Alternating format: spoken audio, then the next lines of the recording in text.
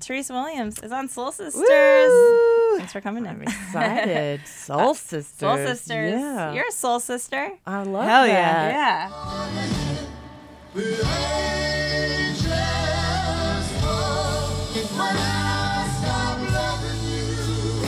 This is how I want to start things with you. Okay. You have played and recorded and worked with some of the most famous musicians in the world. So I feel like probably a standard question you get is like, what is Jackson Browne like? What is Emmylou Harris like? What is Levon Helm like? I love those questions. And I we'll don't get care. to that. We'll get to that. But I kind of want to flip it because like the best artists in the world want to work with you. So what are you like? What's going on with sweet are you? you? Nice. Just keep it coming, Jesse. But How sweet are you? What is it that everyone's like, I gotta work with Teresa? Well, I don't know if that's true, but I just end Well- up getting lucky to be on the stage with them and then pinch myself and go, do you realize you were here? From the Cotton Patch to on this stage with Yeah. Phil Lesh, people are like, how did that happen? That's just a strange, from cotton to psychedelic, Yeah. airplane. Yeah. What was the tipping point? Like, who did you work with that then kind of just kept that ball rolling from there, that you were just able to keep these amazing gigs going? That's a good question. Probably, my husband and I were going in different directions for the first maybe 15 years of our marriage. I Yeah. mean, we met doing music, but he was going his way and I was doing mine, and I was always mixing acting in. I was always doing music. It's kind of a bread and butter job. Okay. And I loved it, and I wanted to do more of it. But I was also interested in just telling stories, Yeah. It's about telling stories. Even photography I love because a photo tells you so much. Even the ones that we all want to delete. Right. There's so much in a photo that you think is just kind of, that one wasn't so, but you catch things. Yeah, anyway, feel like it's that way in a song, and with acting, it's all telling a story to me. Like with me, I'm detouring wildly, but like with my husband and I, we're riding along in the car and listening to something, and I'm going, oh my God, are you hearing this song is so beautiful? And he's like, I don't really get that. Like, have you heard the lyrics? Because he's hearing melody first. Okay. And he can't, and I hear lyrics first. But are your sensibilities the same as Yes. far as what speaks to Yes. you? Yes. That was So that was the union. We were on something the other day where we both had to submit 6 songs that could be influences or just something you love, or and they would take us one at a time, and so the songs were getting woven together. I was like, that is how our relationship, that's the tapestry of our relationship, like that's those cool. songs of Wow. what pulled us together. Can you give us an example? Well, I had Jimmy Rogers to represent the Bristol Sessions, and I did a play on the original play on the original Carter family, which was total labor of love. Right before Larry and I started working together, he was still out with Dylan when I was doing that, and mine finished, and he jumped off that tour at about the same time. I'm digress wildly, but then right after that, Levon called him, and then a little later, Amy Helm called me, and so we were working together for the first time. So But you were already together. we've been together since '87, and then we married in '88. Where did you meet? I was doing a little thing called the Marlboro Country Music Contest. In New Okay. York? In New York at the famed Bottom Line, which, alas, is no more. It has Right. been consumed by NYU. Hang on, I want to pause just I for keep those who don't know the detouring context wildly. of, no, just like your marriage and who your husband is. So you're married to Larry Campbell, who is another astounding musician. Instrumentalist par excellence, if I Yes. do say. My mother said, you have to stop bragging on your husband. It's tacky and people don't like it. But I can't help You it. gotta do it. There's nothing He's wrong all with that. Okay, Yeah. he's all that. I Yes, have he's to not say. just a regular whatever. Like He's a legend. I encountered him because I saw him playing with Dylan 10 or so years ago, and all I remember really from that show was Larry Campbell being like, who the hell is that guy? And then like telling my dad about it, and then my dad got super into him, and I was like obsessed with both of you, and so you're like a family treasure for us. And we both saw you guys at the barn. Sweet. You saw them there, right? Oh, You went to a ramble? I met you there. Did I meet you there? No, we didn't meet. Oh, but you look so. You must have sat up close front because I just remember it your was a face New Year's when you Eve sang show. Whoa. That's Yeah. a great place to spend New Year's Oh my God, Eve. it's the best. Great. I want to Great. leave on Special. rambles you're Yeah, talking about. yeah. For Right. those who don't For those know. who don't know, The right? In midnight, Woodstock, the Midnight Ramble. Yeah. right? Which, I mean, We got to try not to speak in such shorthand here. we should just talk about that. I don't Okay, know we where we will. want to. Well, okay, anyway. So you and Larry are two amazing artists who are married to each other and have been for many years, several decades. We just celebrated 29th wedding anniversary. Okay, congratulations. And But- in this but I've business, that's a only- big congratulations. Yeah. But have only been officially working together. I don't know, since like '05, Okay. I guess. Okay. But do you count the barn? Do you count the rambles as working Yes. together? Yes, because that's really what helped us start working formally together and doing our own thing within that context. We're still doing kind of what we started doing under the tree that my great-great-grandmother planted. We were married under that tree, but we play music under that tree down with the locals and my family and stuff when we're home down in Tennessee, West Tennessee. But when we started with Levon, I mean, we'd always just kind of done that for fun.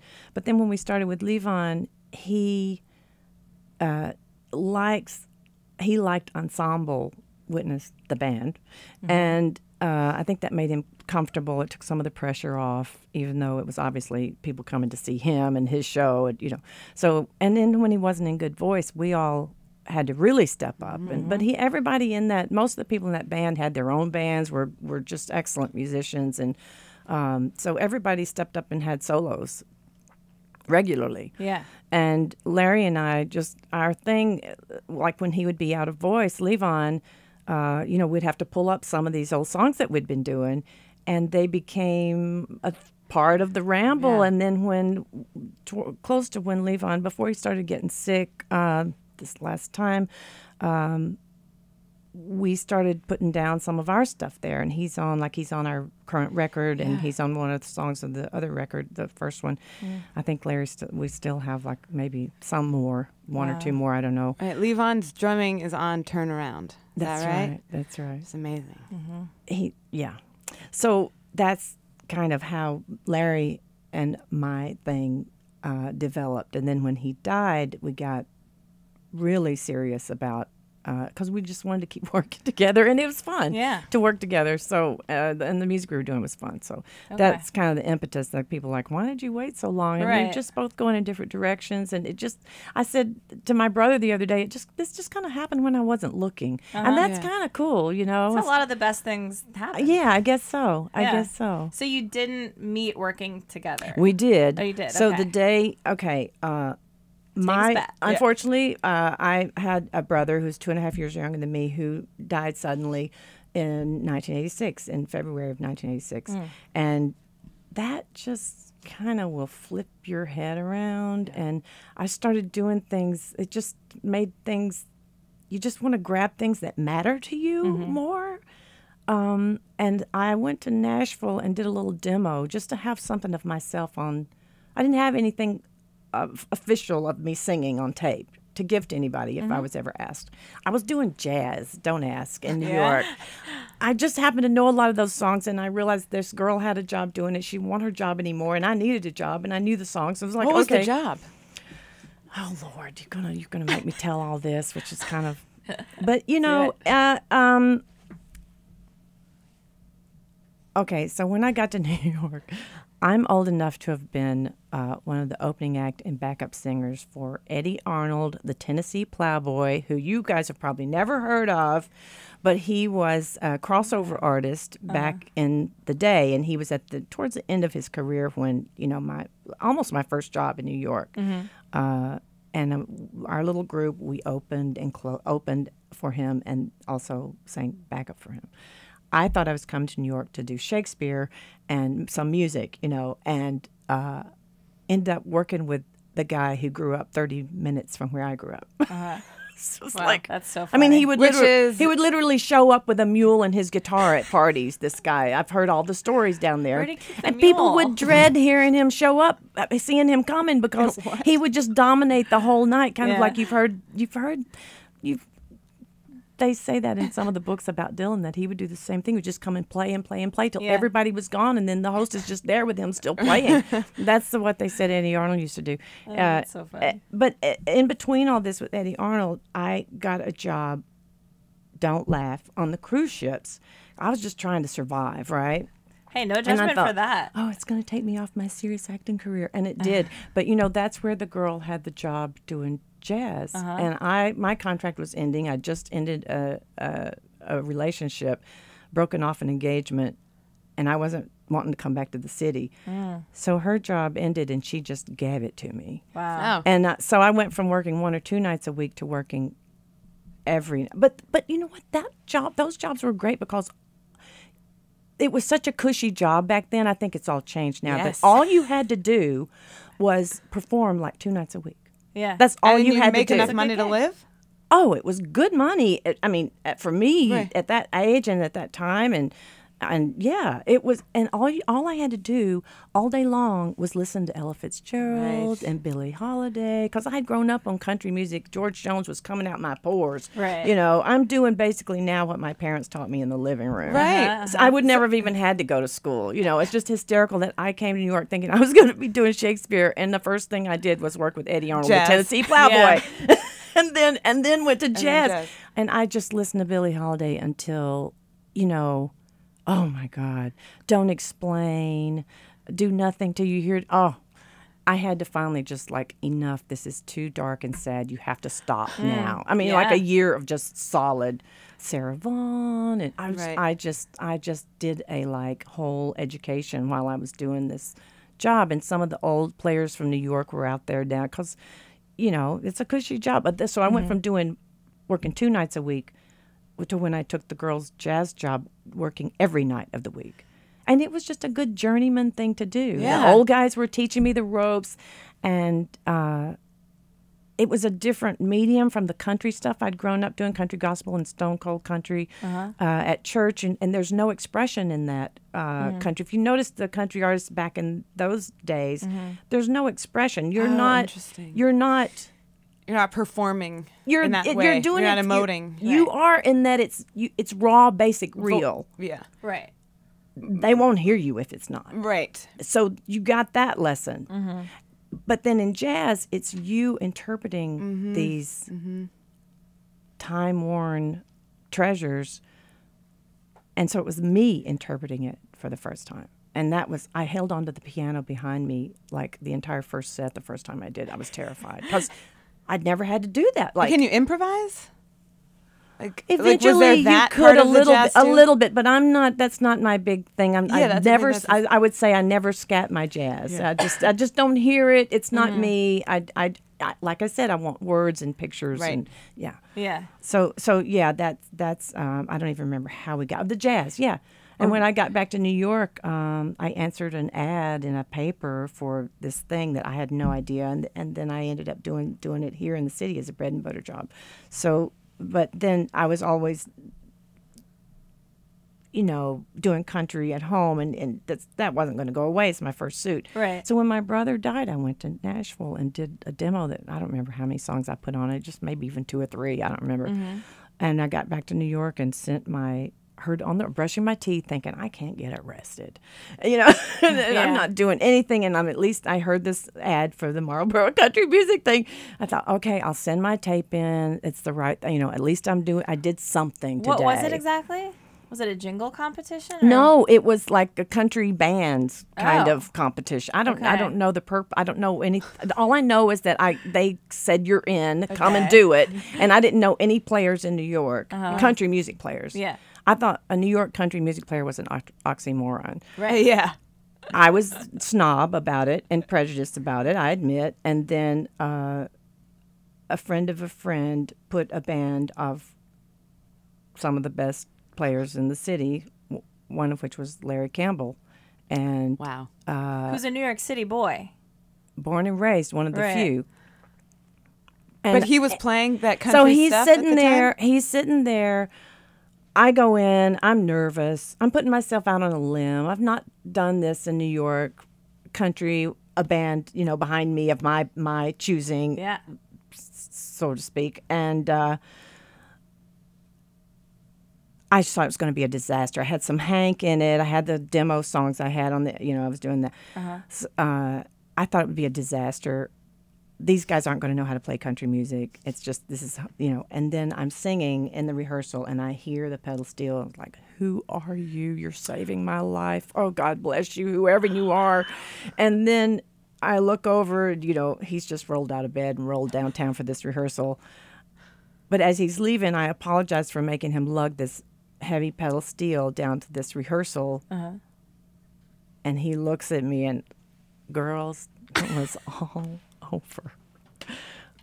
It was all. I just called off a wedding, like a big wedding, 2 weeks before the wedding, where all the family was going to fly to Tennessee. We had the tickets to Nova Scotia for the honeymoon. We were going to have another wedding here to satisfy the Catholic family. I mean, it was a lot, and I called it off. My mother was really mad at me. But then just a few weeks later, I met Larry. So There you go. and there was no ifs, ands. Is this, And I've told, I was like, when I looked in his eyes, I could see who he is. What you see that he is on stage, his soul, you can see his soul is true. You can just see he's just a true, deep, deep soul. And I looked in those eyes and saw all that in that moment. I'm not making this up. And then since when I've talked about that, he said, "Oh, I was vibing you." He's That's just now, awesome. after 30 years, telling me that he was totally vibing me. That's really cute.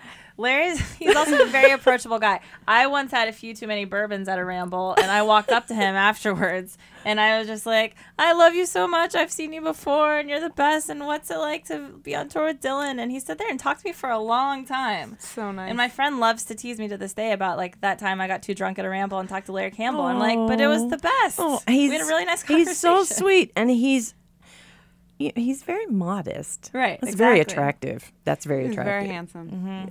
Yeah. Right. And the modesty's attractive. Yeah, That's what I. right, that- right. Well, that Tara's night, like, he's very handsome. His dreamy. that night at the bottom line, I'm pulling up in the cab for the gig, and he's leaning out on the outside side street of the bottom line, like smoking a cigarette, and I'm like, oh, he cleans up nice.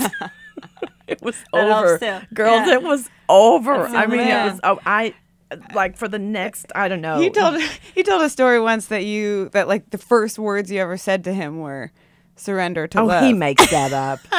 It was him good- vibing good me. legend. He was saying it when he was vibing me. That's what he was Wait, doing. I have a question. I saw you guys perform at Joe's Pub a few months ago, and you have this really funny on-stage repartee where you're kind of giving him a lot of shit. I give him a hard time. And he's kind of rolling his eyes, or he's like gritting his teeth, or he's just trying to be real stoic and kind of take it. And I because really, he never knows what I'm going to say. And I wanted to know if that was kind of an act that you put on for the performance, or if that's what the dynamic is. He's so good, and he's so, the quality of his work is impeachable, right? He's just so. You gotta He's take it just down a little. Mr. All That up there, and I just have to poke holes in the bubble, That's just a funny. little bit, Yeah.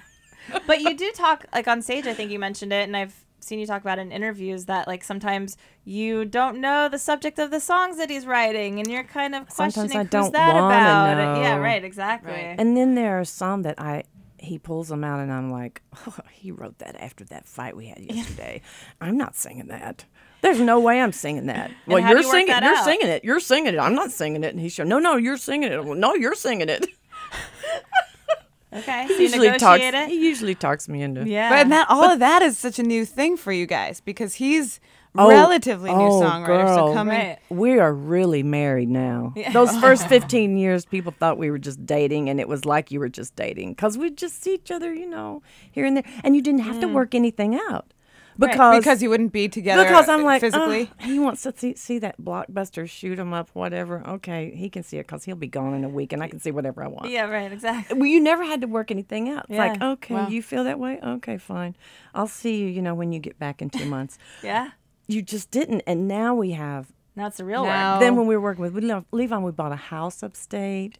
Oh, then you're really married. Yeah. You got some stuff to work out There's right nothing, there. nowhere to go. What's that Just Woodstock work it life out. like? Because I fantasize about moving to Yeah, that's Woodstock all the Jesse's time. dream. Do so it. every time I meet an artist who lives up there, I'm like, tell me that I should do it. It 'cause I is want to. beautiful. It is beautiful, and the music community is Yeah. thriving. I mean, the Rambles were my access to Woodstock. That was the first time I ever went up there and spent I think time. a lot Same. of people have moved there because of their experience of going. Just hanging the weekend when they went to the Ramble. Right. But it extends beyond that, the music Oh scene. yeah. There's a lot. Oh yeah, and it's just getting better. Yeah. They've renovated the Colony, and apparently we're playing there when we get off the tour. A couple of weeks after we get off the tour, early December, and they say it's the Colony is hooked up. That it's really really nice place to play, and we play the Bearsville Theater there, and every now and then, every blue moon, we'll have a reunion of the Ramble Band at the barn, and that's just bliss, old home week. And we go to Jamaica together for the Little Feet. When Little Feet goes every winter. Oh, that's cool. Yeah, It's a good gig. it's fun. What kind of musical sort of like lessons or things that you take with you now when you're doing your duo stuff? Like what did you learn there, or what do you take with you and like really just hold on to from that experience as far as collaborating or just being part of a band or With the from the Ramble? Ramble, yeah. I think. Well, the first time I saw Larry play with, if I veer too far off, you just bring me back. The first time I saw Larry play with Dylan, when I was younger, and I thought, well, if I made a record, I don't even know what genre, because I like so many different kinds of music, and I would just joke, well, I sing everything except opera, and I don't scat my jazz, Other than that, I just like to make a living, and I like to sing, and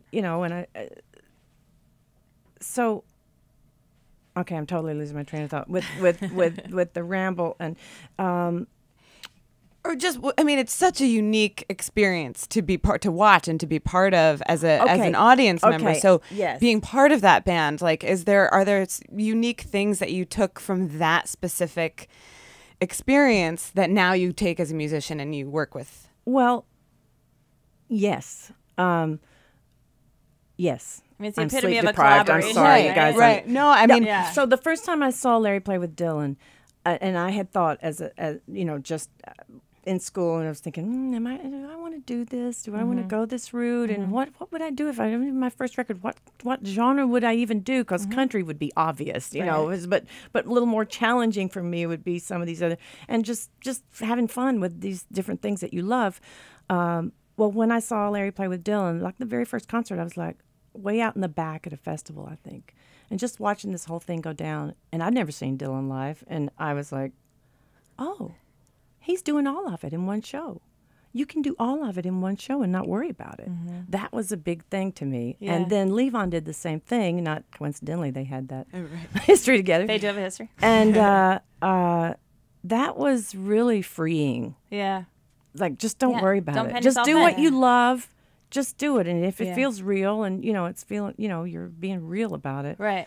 That's a big takeaway from Larry's Yeah. years with Dylan, and then getting to be up close and personal with it with Levon. That's Yeah. the big takeaway. Another thing is some of the songs that Larry and I do now evolved from having a 5-piece horn section behind me. Howard Johnson, come on, Clark Gayton, all those, Eric Lawrence, all those guys. I can't even tell you how that will lift your skirt. Yeah. If you have 5 horns behind doing a solo each in Right. between, if you're doing a cover of Sugaree. Oh, it just will inform. It just makes it go. And then playing that with Jack Cassidy too is another one. Phil Lesh is, world-renowned bass player. It's Phil Lesh. But then to do it with Jack, from Jack's point of view, from the Airplane and Hot Tuna, that'll just take you places that you didn't know your voice wanted to go, or that the song wanted to go. Yeah. It's just it's crazy, and you try to just sit over here and stay out of the way and let it happen and watch like, wow. So some of the stuff that I'm doing in some of these songs now, even if it's just me and Larry, is left from, or to hear Brian Mitchell on the keyboard, like going crazy on the organ with some really New Orleans-y, juicy, mojo in there that I still is still in me, and I still am hearing, even if it's just me and Larry. Yeah. Right. I feel like that answers my original question about why all these artists want to work with you, because you can just I love when you say that. Keep saying that. You just like live in their music and live in what they're doing, and just like bring your power to that. Wow. I like this girl. Yeah, you like that theory? Just keep it going. Just testing it out here. We can't keep you much longer, but don't cry, Dara. I didn't even let you ask questions. I was just talking so nonstop. I'm sorry. No, that's the best scenario. And I haven't even had any caffeine. That's the scary part. Oh boy. So you're at City Winery last night? And tonight. Mm-hmm. Yeah. With Sean. Yeah, we're opening for Sean and then playing in her band, which is really, it's really fun to see she and Larry. Sean Colvin. Yes, Sean Colvin. Show. And I'm sorry, I meant to mention that when we were doing that bottom line thing, and Larry played pedal steel, well, then the next morning he called me and he said, I'm really sorry, but I cut my finger chopping a melon this morning and I can't play guitar. And I was crushed because he was so... And he was very supportive, like when he'd call on the phone, well, what do you want me to wear? And I was like, he's calling me to find out what he wants him to wear, what I want him to wear. He said, well, I can't play, but I'll get my friend John Leventhal, and he won't need to rehearse. He'll be fine, and I'll play pedal steel. Let's see what. Yeah, I guess that was what I've got it backwards, but John couldn't make the rehearsal, so that's why Larry was on pedal steel. So we had John Leventhal and Larry in that first little country band that I had, my first country experience in New York. Not too shabby. Not too shabby at all. So last night on stage is Sean, John, Larry. And I said, how long has it been since I had the presence of mind to get my phone out and take pictures from my side of the stage. Wait, do y'all play together? Well, John just came because we were in town, and he lives down the street. And he and Sean are working on a new record. So, so he came and they played a couple of their new songs and the encore. And so it was just so much fun for me. I wasn't here when all of them first met. I'm jealous of that, by the way. That they all were hanging before I ever got here. And so it was so sweet to see them all having old home week and to see Larry and Sean like catching up. And she's telling me some good stories that I don't know on Larry. That's awesome. Very cool. All right. So Contraband Love. I don't even think we've said the name of the album, but Contraband Love. It's out. Awesome. Yeah, it's so out. good. Yeah, it's gorgeous. Are you gonna try to record some solo stuff at some point? I think about that if I start getting too cranky and maybe irritable, ask my manager. I start going, okay, what's really going on here? Yes, you're tired, you're exhausted. Yes, you're on the road, but there's more than that going on. And I start going, okay, you need to find something that's going to push the envelope for you, that's scary, creatively. And this song came to me lyrics came to me. And I never considered myself a songwriter, but I do write every day, it's compulsive. I can't do the day unless I sit, and I've journals ad nauseum. It's probably bordering on mental, but I love words. I love reading, but that doesn't necessarily make you a writer. But yeah, I'm just trying to push myself to have a really fun title. If I ever did a solo, have a really fun title, which I'm not going to read. Fun title? It screws it up if I tell it now. Yeah, it's okay. Save it. But we hope that Thanks for asking, though. Yeah. But that's true. If I find myself starting to get a little too not pleasant, I'm thinking it's time to. And a friend said, you need to stop reading so many books. He said, when I do that, I realize I need to do a big creative project, because reading is creative. I love reading. I have like piles around the bed. Right. And he said, that's, you're getting your creative thing off in the book, like building the pictures in your head while you're reading, and you need to just stop and do a project. There you go. Okay. Good advice. Yeah. I'd never heard that. When I told my dad you were coming on the podcast, he said, "Great, make her sing," which we're not going to do because she's tired and she's in between gigs and it's early. We can't really do it in this space anyway. Oh, if only. But I did give him your album as his birthday present this year, and he's been listening to it constantly and playing to it. He plays mandolin, so he plays along with you guys, and so he'll just have to put that back on if he wants to hear you today. But I'm going to be at the show tonight, so I'm very excited for that. Say hello. I will. Okay. I will. But you young women are beautiful and smart and great, and it's just nice to get to talk Just to trying you. to follow in your footsteps. Teresa. Listen to you. All right, Teresa, thanks for coming on the show. Really appreciate Thanks for it. having me. Thank you.